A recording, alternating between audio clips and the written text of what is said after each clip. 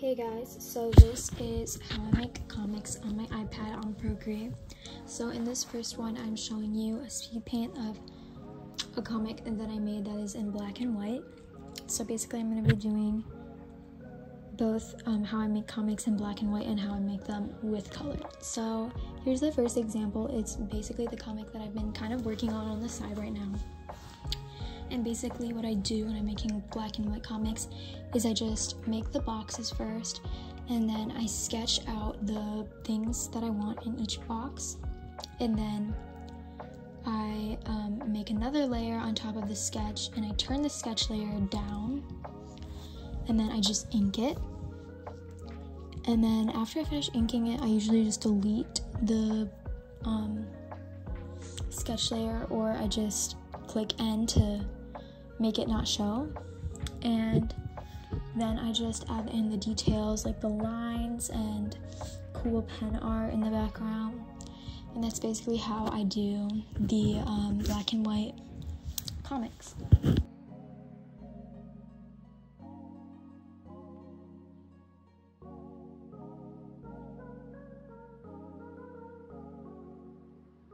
Okay, so this is the next one. This is how I make comics that are in color. So basically what I do is sometimes I sketch it out in my sketchbook and I just insert it into Procreate and then outline it with the ink, but that's what I used to do. So then I just ink it on Procreate and then I delete the sketch layer again. And then I usually don't add in the details, I just start coloring it with the basic colors in a layer underneath the ink layer. And then I add in all those shadows and lighting and everything like that after I finish coloring it. And my tip for doing shadows and lighting is to look at another example or reference to see how the light would look, and that definitely helps to make it just look normal and look good and look professional. So yeah, that's how I make the colored comics.